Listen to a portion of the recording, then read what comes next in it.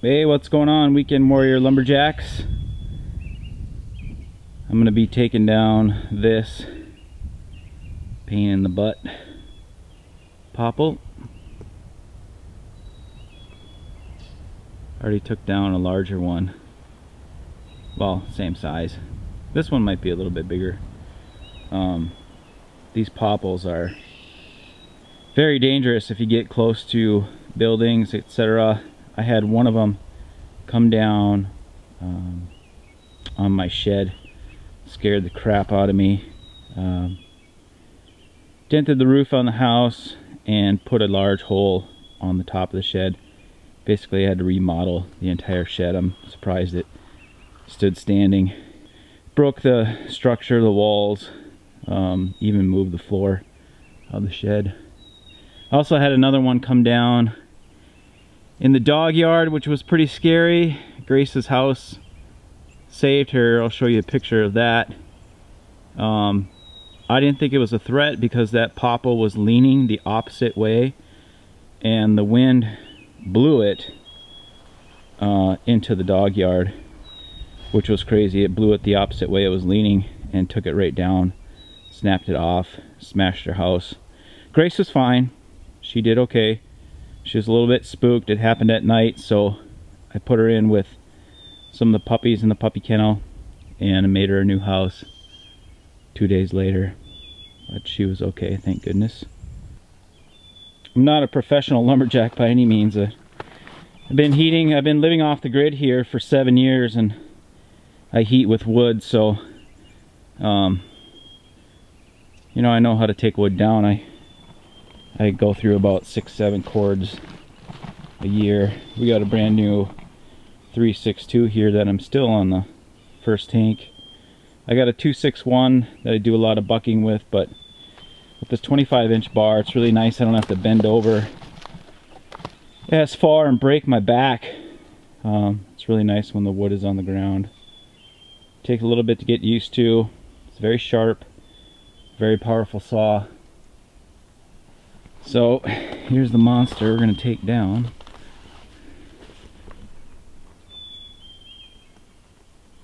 I can't even tell how tall this tree is. Diameter on here is probably, well, let's just get a tape measure and measure it. Well, it's kind of hard to see, but going over the edge there a little bit, coming back here, I think it's about 21.5, 22 inches. So fairly decent sized poplar.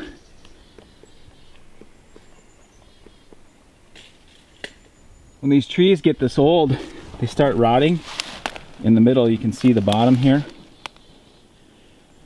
It's superficial and it's tricky because the bark and the wood on the outside is still alive, still viable. That's what feeds the top. So these trees look like they're thriving, but they're actually rotting in the middle. You can see this one here on the bottom.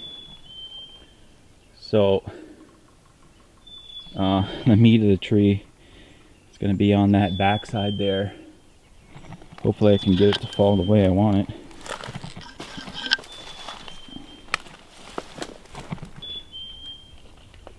So some things you want to consider when putting your tree where you want it is, you know, do you have any structures nearby? Other trees that might be impeding the fall. I see we got some little balsams and maybe a little maple there. I'm not too worried about if we take some branches off of it or knock it down.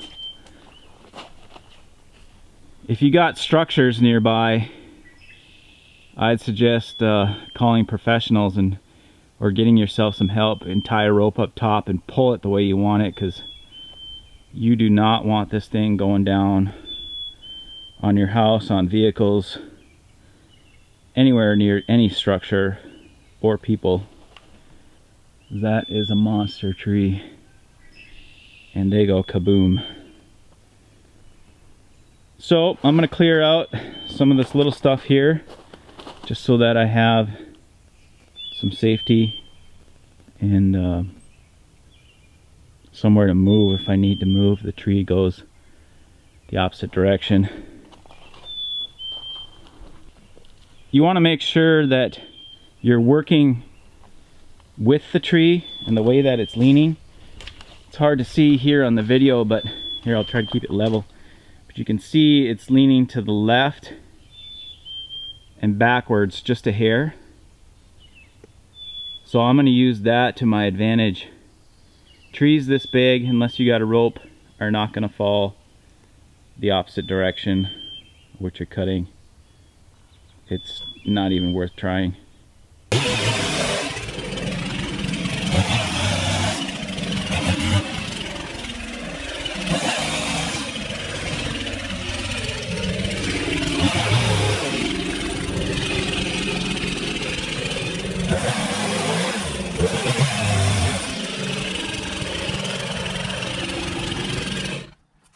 Alright, so the first thing I'm going to do is make a wedge cut on the side I want it to fall, or the direction I want it to fall. I'm going to cut here and here and leave this back side. I'm not going to go all the way through because that's completely rotten there. I'm hoping that this back side is still good here. Doesn't look like there's any dead branches up there that could potentially fall. You gotta watch out for that. Pay attention to the way your wind is blowing. Today the wind is blowing in our favor, so.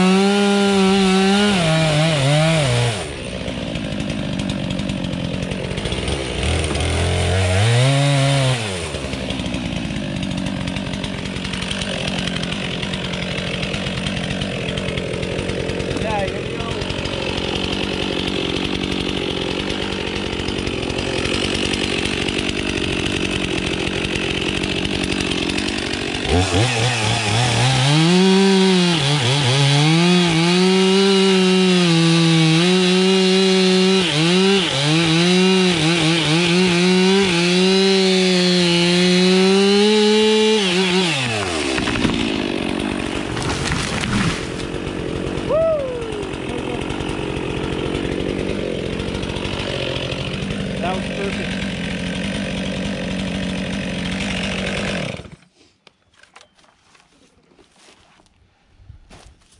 So I'll show you what I'm talking about here. You can see how rotten this tree was. The ants were even eating it. The only good meat was on this backside that was holding it up. That is a widowmaker. Is what they call a widowmaker. Get rid of them. These big popples, when they're over a foot in diameter, just get rid of them. They're a liability. And their wood is no good anymore. So I'm going to clear around this tree here.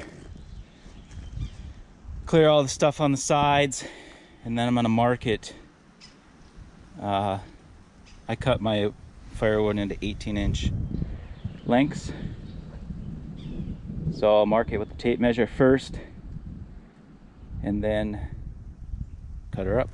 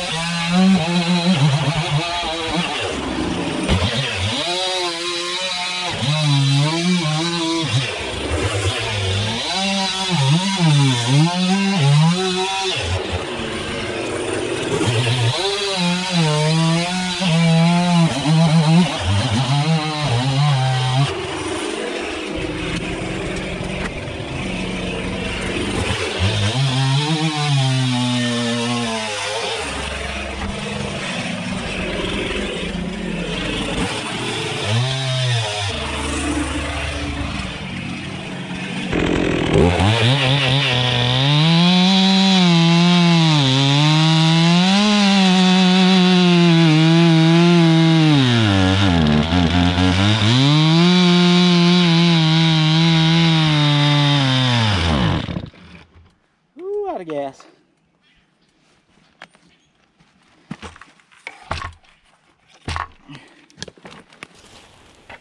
Bar oil is super expensive, so got my own little concoction here. I do 50% bar oil and 50% used engine oil. Thins it out a little bit. You have to run your chain a little bit richer, but saves a lot of money and puts you used to that used motor oil.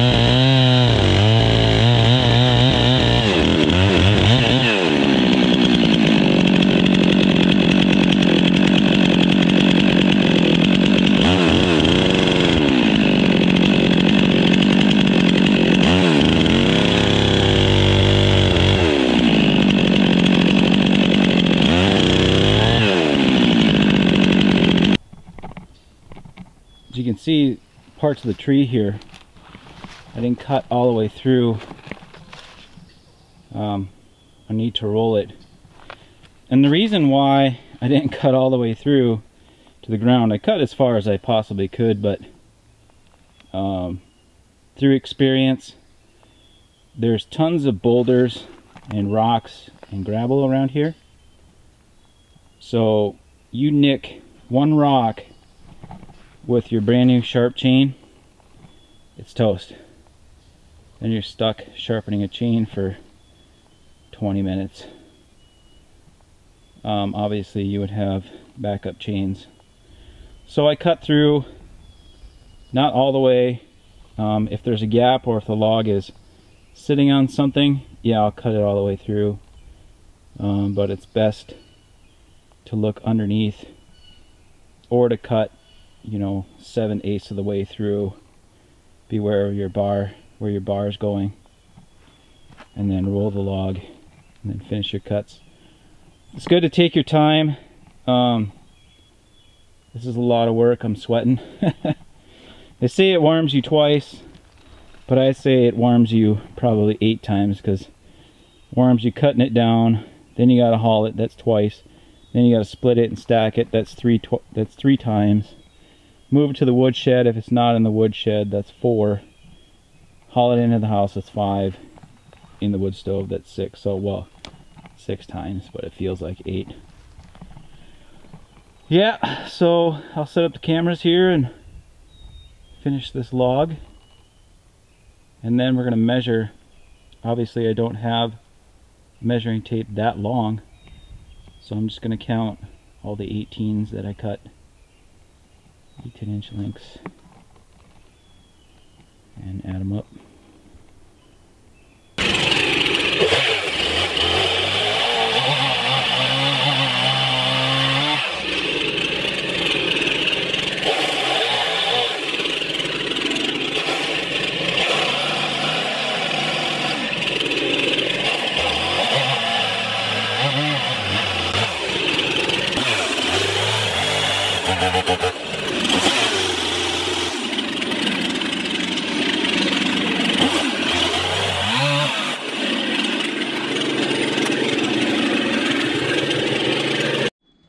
Alright, so let's take a walk and see what we got. We got 1, 2, 3, 4, 5, 6, 7, 8, 9, 10, 11, 12, 13, 14, 15, 16, 17, 18, 19, 20, 21, 22, 23, 24, 25, 26, 27, 28, 29, 30, 31, 32, 33, 34, 35, and then maybe about 8 more feet.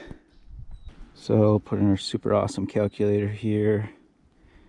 18 times 35. No. Yeah, 18 times 35 divided by 12. So we got 52.5 feet, maybe 8 more feet, so 60 plus 3-foot base, so maybe 63 feet. So I was off. 63-foot popple. Still pretty big. Well, it just started to rain, so I'm going to wrap this project up. I'll put some dunnage down and pile these logs up so they're off the ground and they're drying through the summer. Then I'll let my hired help, young bucks, the older teenagers and the younger 20-somethings, my work crew, haul this for me, and then I can just keep cutting trees and cutting firewood, and they haul it. They're a lot younger and more flexible than I am. I'm running about 5,000 dogs a year, so bending over all the time with the dogs is hard on my lower back, and I have to stretch it a lot to keep flexible so it doesn't give out. Gave out this winter. But yeah, so if you like the video, please hit that subscribe button hit the little bell so that you get notifications when we put up new videos. And check out my other channel, Timber Industry Videos. I'll be adding to that channel this summer when I go out and play with the loggers. So, have a good one. Stay safe. And don't cut down any trees that you don't feel comfortable with. Talk to you later.